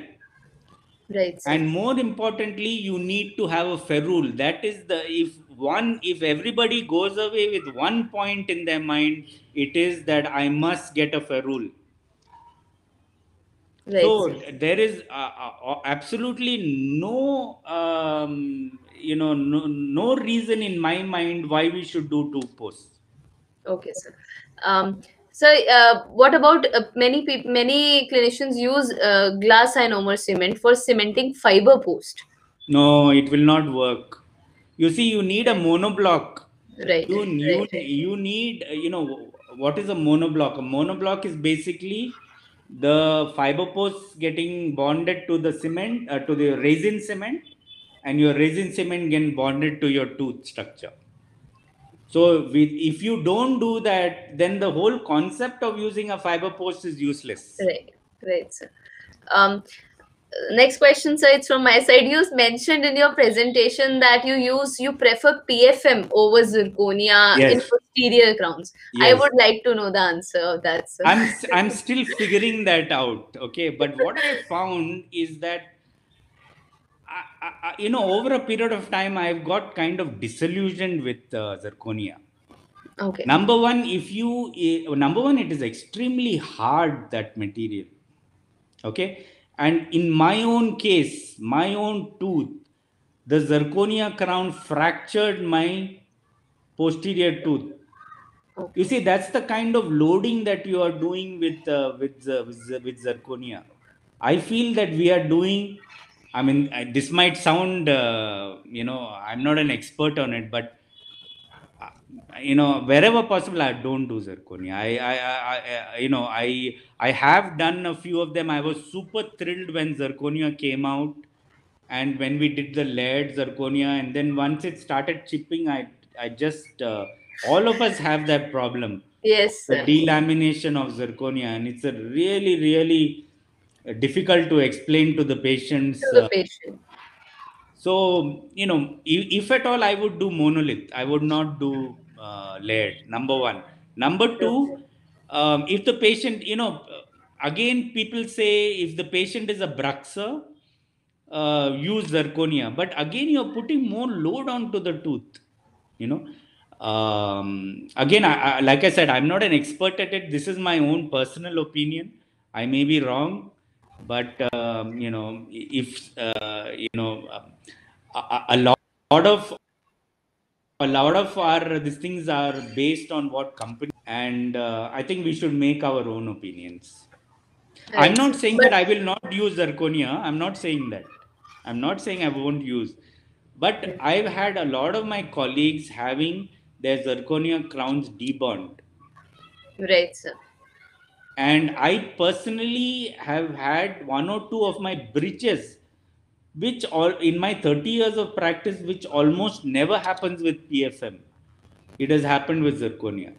Now, I don't know if it is a coincidence or if it is something that I did not do right, but I know alarm bells are starting to ring in Right. my ear. And so a lot of thing, comes up with experience. Like we'll to give, as you said, there'll be few things which will come and haunt you 10 years later if you're still Exactly. doing the practice. See, I So make yes, lots of mistakes. I'm yes, sir. not saying that I don't make mistakes. I make lots of mistakes, but I learn from those mistakes. Yes, sir. So last question for the session. We place fiber posts in anterior tooth. If we are giving lithium disilicate crown, Emax crown, should the shade of composite, we should be careful about the shade of composite that we are giving with the fiber post. I don't think so, because most of the posts are kind of if they are the glass fiber posts, then they are translucent. Right, sir. So I don't find that. See, as far as possible, I don't like to correct my shade with the cement, with the shade of the cement used. I use translucent shade. Right, sir. And so I've not faced that. You faced that problem? No, sir, I have not faced it. Maybe I've not noticed it. So I was thinking maybe, you have experience, lot of experience. So I'll just ask Yeah. No, if any. I have not faced that problem actually so far. Okay, sir. Okay. Roxanne has asked one question here. What is it? Right. Endocrowns versus Versus posts, which post, is? which is better. I don't think there's a. Endocrowns normally we do in molars. In molars, I prefer not to do posts. Right. Again, I don't have enough. I don't have any. Actually, I have no experience with endocrowns. Endocrine. It's just something that I've read. My concern is this: if you have, as an endodontist, you Right. will be able to tell me if you're going right into the pulp chamber. if you Right. have to do a retreatment, tell me how difficult it will be for you to actually, remove all of that lithium disilicate and It will, because normally when we do re-RCT, re-root canals, we prefer taking out the crown first, exactly. and then And only here we it's go ahead. not possible to take Yes. out the crown. So So that is my concern with endocrowns. It's not that I'm against them or anything. And in fact, I'm going to try them out and okay. and see how they actually hold out. So I think in the next lecture we might hear from you about endocrown special Endocrowns, yes, session. that's my next project. Okay, Yeah. sir, done. Okay. Thank you so much, sir. It was a very, very beautiful and much well explained presentation, especially the ferrule part. To be honest, being an endo, also there was some doubt about ferrule. कौन Yeah. सा part exactly ferrule है? क्या करना है? But now it's very clear. Thank you so much, sir. Thank you for explaining it so beautifully. Thank you so much. Thank you for having me, and all the best. Yes, sir. Have a nice day, sir. Thank you. Bye. Bye, sir. So that was Dr. PC Jacob. His knowledge, his tips, tricks, everything. And I am honestly saying the ferrule part, I loved it because well explained. We have seen the diagram a lot of times, but seeing it on that tooth he showed, I've actually taken a picture in my mobile. So thank you so much. All of those who missed or joined late can go back and see this session. It's there on app. It's there on YouTube. It will be there on Facebook. With this, the morning session is over, but we'll come back again. I'll come back again with two amazing speakers in the evening session, which starts at 4. Joining us will be Dr. Menka from England. She's a dentist and leadership coach, and she's having a COVID survival session. Basically, she's going to talk about effective leadership through turbulent times. Dr. Sunil Rao, microendodontist, is going to talk about single file root canal system. Dr. India, he is going to talk about, as I said, single file system and reciprocation in endodontics, an alternative to rotary endo. So I'm looking forward to both these in the evening, and I am looking forward to seeing you guys also there. So you can have lunch, enjoy your afternoon, and then come back maybe with a cup of tea, may not be with a cup of tea. And yes, thank you for reminding me that Roxanne, no lace therapy laser. You have this chance of winning this machine. This is a lucky draw competition. You can win this therapy laser, no lace therapy laser. What you need to do is, as I said, download the for DRDCA. After that, follow FB DRDCA page. Take part in scientific sessions. Take active participation, which means share this session with your friends, tag them, ask questions, and take the screenshots while doing this. Send it to us at drdca2020@gmail.com, and you might be the lucky one. So, as I said, 28th and this one.